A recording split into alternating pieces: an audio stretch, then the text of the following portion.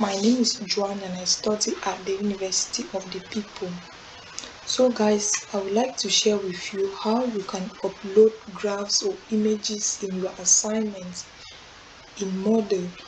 Even if you are using a laptop, mobile phone or a desktop, you can follow this example and you upload your own image in your assignment. Like your discussion forum, you can add images there, or written assignments, learning journal. They are all the same. They will all use the same way that you can upload graphs or images. So guys, this particular image, I want to upload this graph in my assignment, and I don't want to add this graph as an attachment like in a Word document. So I want to add it directly to my assignment, like under the explanation. So guys, if you are new here, make sure to subscribe and don't forget to hit the like button. Make sure to watch this video to the end so that you are going to know how you can upload images in your own assignment in Moodle.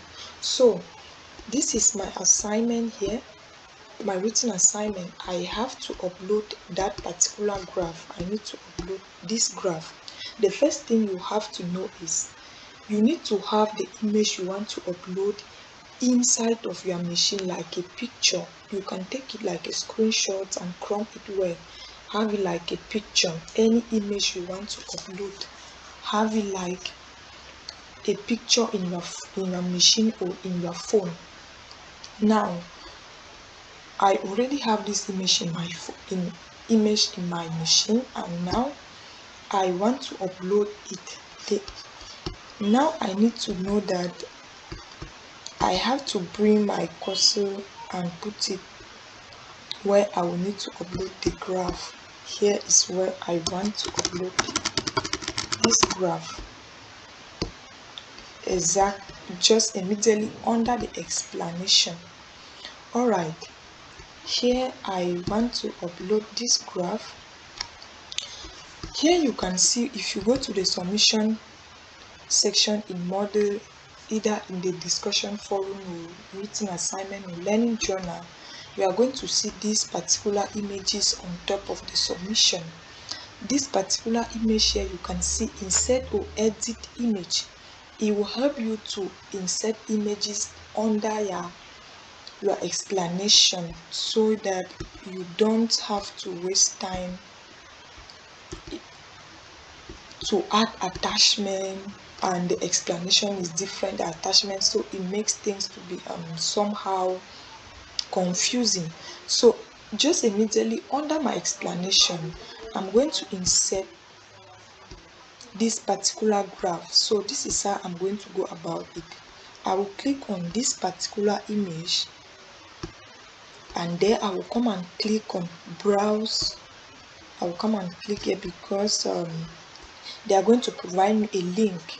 So when I click on browse, they will ask me to choose a file. Now I already know where my screenshot was. This is my graph here. I already screenshot it. This is my graph, and I click here. Now they are asking me to upload the graph. Here you can see it's screenshot. So I'm going to upload my graph. Now before uploading this graph, they are going to ask me to describe this image for someone who cannot see. So this graph was all about the piecewise graph.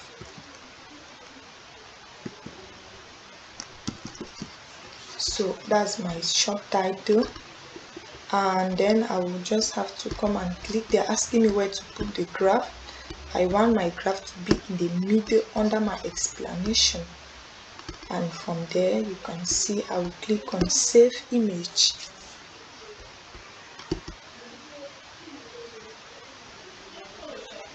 So here you can see my graph. This is my graph. immediately under the explanation.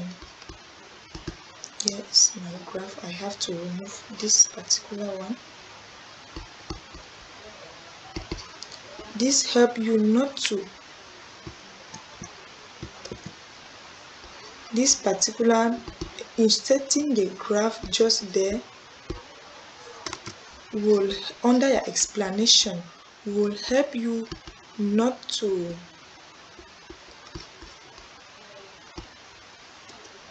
this is a different question. Yes, what is it? When you insert, like here you can see I insert this graph immediately under the explanation for my question 2.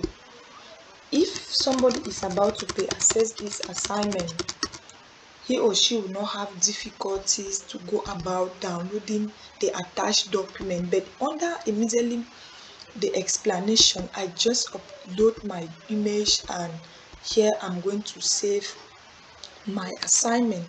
So if you don't know how to upload graphs in or images, make sure to rewatch the video again. And if you don't know how